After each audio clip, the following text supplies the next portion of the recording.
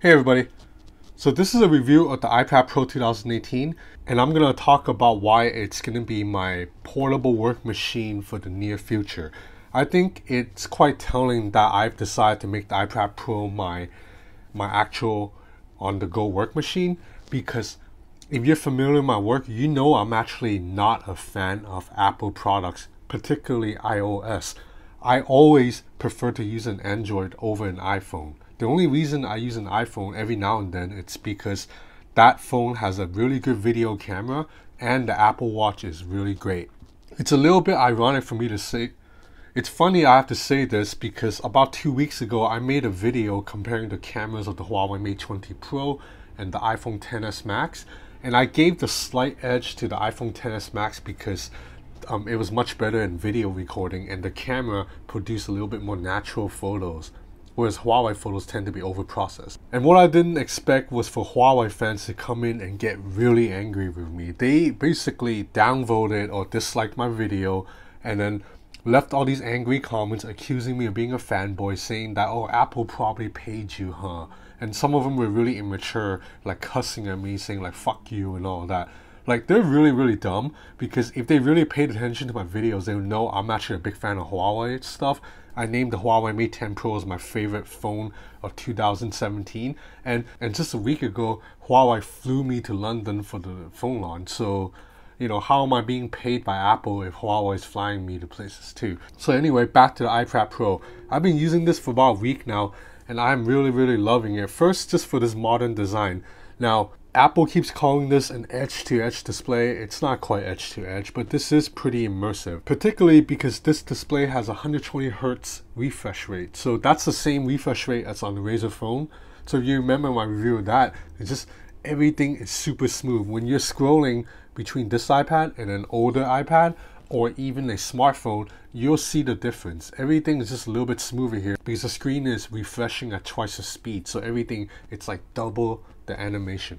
Second of all, this chipset A12X Bionic is actually really, really freaking powerful. In Geekbench, it scored like an 18,000 in multi-core. It's more powerful than 90% of the laptops available out right now, and actually more powerful than a lot of Apple's own MacBooks. So I edit video with LumaFusion and I shoot videos in 4K 30, and this device is so powerful that it's able to output 4K 30 FPS videos in just about real time. So if the video is 6 minutes long, that means the output time it's about 6 minutes, and everything is super smooth. So right now I am scrubbing through a 4K video, and I'm scrubbing through it, and you look at, there's no stutter, everything is moving just in real time. On the older iPad Pro that I edit my videos, when I scrub, there's a little bit of a delay. Or if I go too fast like this, the video will not be able to catch up. So the main reason I use an iPad Pro instead of a Windows laptop, it's because apps are better developed for iOS. That's just the nature of it. App developers always prioritize iOS because there's more money to be made.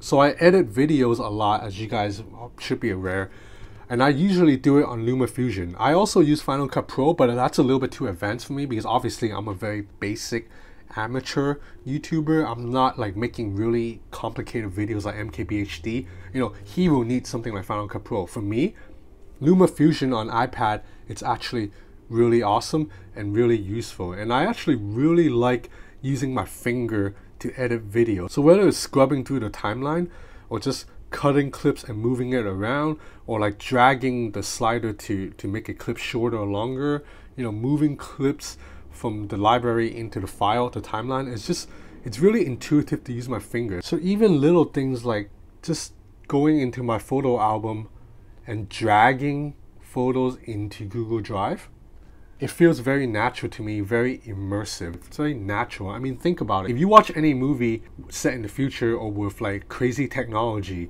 and you see the main character use a computer, he's almost never using like a mouse. He's always like just using his hand to grab things that are hovering in front of him and moving it left and right. Like Tony Stark in the Marvel movies, he always uses his hand to move things around.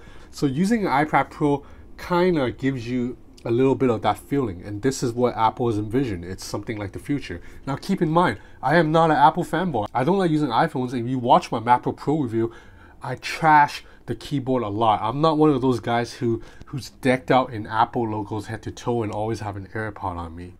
So I'm just telling it like it is. I think Apple's vision with the iPad Pro is on point. It is the future of computing. So LumaFusion, it's a better video editing app than anything I have seen or encountered on Windows. I have tried. I purchased Power Director on Windows and it's just not as good as LumaFusion. And I also really like Pixelmator for photo editing. It's just, again, it's not the most professional photo editing tool. An actual professional will use something like Adobe Lightroom, but I am a beginner. And for a beginner, it's actually good to just use something more basic like this. So I'll give you an example. So I took this photo of the iPad Pro. I overexposed the shot because I shot this with a real camera and I'm just not that good a photographer. So I'm able to go into retouch, darken, and then just use my finger to run through the photo. And it kind of looks a little bit better now. Like, it's still not the greatest image, but now if I post this image to Instagram or even use it as my YouTube video cover, it looks respectable. It doesn't look too bad, right? Like, the overexposure has been fixed. So I know there are apps like this on Android or PC, but it's not as good as Pixelmator on iOS because app makers just focus more on iPads and iPhones. It is what it is. But while the iPad Pro works for me as a computer, it will not work for everyone. There are some major shortcomings. This thing uses USB-C now, which is awesome because USB-C is better than Lightning, but this is a crippled USB-C port, so it does not support external storage. So I cannot just use a USB thumb drive, stick it in, and move files into the drive or move files from the drive into there. There is no real file storage system within the iPad Pro. There is a Files app, but it's kind of really crippled. You need iCloud mostly to get everything to work. If you're not fully immersed in Apple's ecosystem, which I am not because I am an Android guy usually, the file system is useless. So there is no real file system in here. So that means a lot of basic computer tasks. Like if you get an attachment in Gmail, I can't quite save the attachment into my iPad to view later. I have to always just leave it in Gmail and view it later like that. So that's a major disadvantage. But for my workflow, I can deal with the shortcomings because I am mainly a writer. So I write for Forbes, some of you guys know. In addition, I also write for the South China Morning Post. I actually wrote a new piece today on Stan Lee and his the Asian characters that he created. And I also review movies. I'm on Rotten Tomatoes. I'm a registered film critic. So I'm mainly a writer and I do YouTube on the side. So as I already mentioned, I edit videos with LumaFusion. And I shoot a lot of my videos with an iPhone just because it's like the most dummy-proof video camera because it focuses fast and it's almost always smooth and it finds exposure properly compared to something like if I use a real camera. There's a lot of settings I have to tweak. So I do use a real camera when I go out and about to shoot, but when I'm shooting this at home, I'm using an iPhone because it's more than good enough. So if I shoot with an iPhone, I can send all video files to the iPad really fast via AirDrop, and then I just drag and drop into here and I'm editing with my finger and I output really fast and I upload to YouTube directly. So in terms of video, the iPad Pro is perfect for it. In terms of writing, I actually kind of like this keyboard. Apple's improved the smart keyboard a little bit by allowing for more angles, so now you get 2 angles. I know third-party keyboards can give you more angles, but this is really thin, really light. And 2 angles is enough for me because I work either at a desk or on my lap, and both of these angles fit. So I've been doing all my writing on this. I mean, sure, I can still get a little bit more work done if I go on my computer setup in my room when I have 2 monitors, or if I use a laptop, a proper Windows laptop where I can open 3 windows at once. But to be honest, I don't quite need 3 windows at once nowadays. I only need 2, and Apple now lets me do that ever since iOS 11 allowed split screen multitasking. I could not use an iPad for work before iOS 11 because you can only open 1 app at a time, and it was just too restricting. But now that I can open 2 apps at a time, that's good enough for me because I'll be here writing an article, and right here I can be watching a YouTube video for reference or surfing the internet looking for like reference for me to put into my article. And if you really need, you're also able to open a 3rd app via slide over. So this method, it's not that intuitive. So basically you still really have just 2 apps running at the same time, but it's just you're able to slide over a 3rd app like this. So I also want to talk a little bit about the Apple Pencil. This has been much improved. It now can be charged via just snapping onto the top of the tablet instead of the old Apple Pencil, which required charging by plugging into the lightning port, which is really dumb. So I think Apple products, they're really, really expensive, but there's a reason creative professionals like using them, because they do kind of inspire you to get a little bit creative. So I used to draw a lot as a child. It used to be one of my childhood hobbies, but I kind of gave up on that as I got older, just like because that's natural. People, you get older, you move on from hobbies as a kid. The Apple Pencil is so good. There's almost no lag to the human eye, and you can sense so many different layers of pressure. So you can go light or go harder, and you see the stroke gets darker. So it's such a good intuitive drawing tool. It has inspired me to draw again. Like I've begun sketching again. Now obviously I'm not a professional artist. My art is very average, but just the fact that the Apple Pencil and the iPad Pro has inspired me to reignite my childhood passion of drawing. In fact, a couple years ago, so I drew this in 2015 with the first iPad Pro. I drew a comic for my girlfriend celebrating our anniversary. So this is supposed to be me, this is supposed to be her, this is me and her again. And and she loved this. So iPad Pro and Apple Pencil inspired me to draw this. If I drew this on a regular notebook and pencil, I probably would have given up because I made a lot of mistakes, and it's hard to correct mistakes when you're drawing with a pen on a paper. But on a digital device, I can erase, I can change, I can, swap out the order of the panels if I need. So again, the iPad Pro, it's really expensive, and Apple's greedy as hell. For some reason, Apple made the iPad Pro 2 only compatible with the new iPad. So if you have an older Apple Pencil, you cannot use it on this new iPad Pro, and vice versa. If you have this pencil, you cannot use it on the older iPad Pro. So Apple is greedy as hell, as usual, but I have to give them credit where credit is due. This pencil, it's the best mainstream stylus out there. It's better than anything Samsung or Google offers, and has helped me rediscover my childhood passion. So these new iPad Pros have 4 speakers, and they're just about the best speakers in any portable device. And Apple's also made it really smart. So the iPad Pro knows to pump out highs and mids from the top 2 speakers, while the bass will come out from the bottom speaker. So no matter how you flip the tablet, like the sound will adjust. So now I flip it this way, then highs and mids will come out from here, whereas bass will come out from the bottom. And it's a very good, very loud speaker. So when I flip it, the speakers adjust.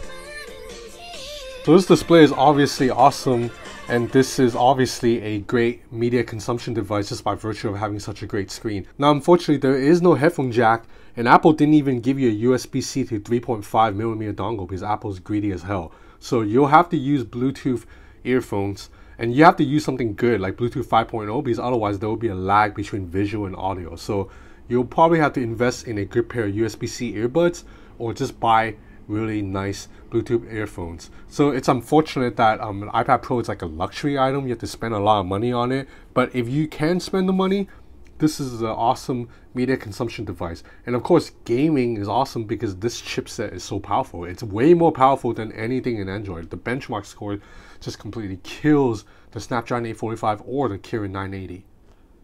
So there's also a camera on the back with a pretty sizable camera bump. And with the camera, you're able to, just kidding, I'm not going to review the camera on a freaking iPad. Don't be those ridiculous people who carries an iPad in public to take photos. Those people look ridiculous, and I will never be one of those people. So there's a camera on the back, which I will never ever use. Oh, I can't believe I haven't even covered this yet, but the new iPads obviously have no home button, no fingerprint reader, because it uses Face ID. It's actually smarter than the Face ID in iPhones because it works in any orientation. So it works just like this. So it will also work if I tilt it in portrait orientation. It takes a little bit longer to adjust, and it will also work if it's upside down. So the Face ID is smart enough to recognize my face no matter what direction it is in. The iPhone 10 and 10s cannot do that. So this is a better Face ID than what's on iPhone, and there's no notch because the design is symmetrical. So bottom line, no matter how you look at it, these iPad Pros are really powerful, really beautiful, really awesome devices. Now, yeah, if you are a old school computer user, you need a file directory, you need external storage.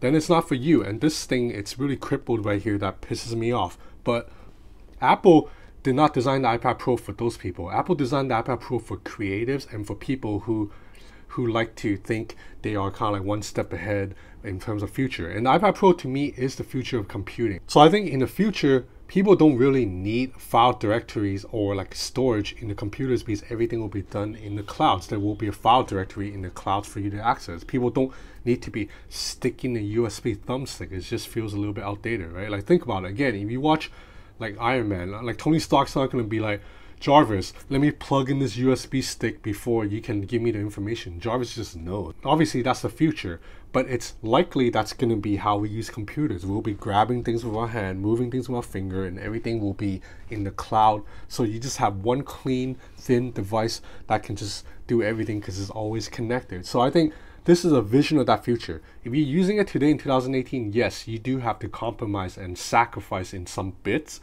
But if you're a gadget nerd and you have the money to spend, I think you are okay with that, because I mean, I gotta admit, I'm being really superficial here, but it does feel really damn cool to be moving shit around my finger, to be just using a stylus with really good sensitivity, and just have a device this thin, this powerful, and it doesn't heat up at all. There's no fan noise. It is super thin, and the whole thing feels like a piece of like jewel. It's really nice. Now, I know I'm coming off like an Apple fanboy, but again, if you watch my videos, if you know my work, you know I'm usually not that big on Apple products, but I really truly feel like the iPad Pro is Apple's best product. Now, obviously, these are really expensive. I believe the base model starts at $999, and that's just for the iPad Pro, without the keyboard or the pencil, which I think most people will need to take most full advantage of it.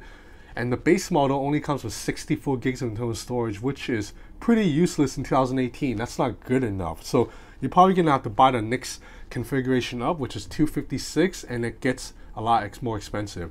You buy the 256 model iPad Pro, you get the pencil, you get the keyboard, it comes out to like $1,500. Yeah, that's a lot of money. But again, if you're a creative professional, you're probably willing to pay that price. I guarantee you, if you walk into San Francisco or Tokyo or any like kind of high earning fancy cities in a few months, you walk into a coffee shop, you're gonna see a lot of people using these. And I might just be one of them. So yeah, this is the iPad Pro review. It's a little bit all over the place. Apologies for that. Thank you for watching.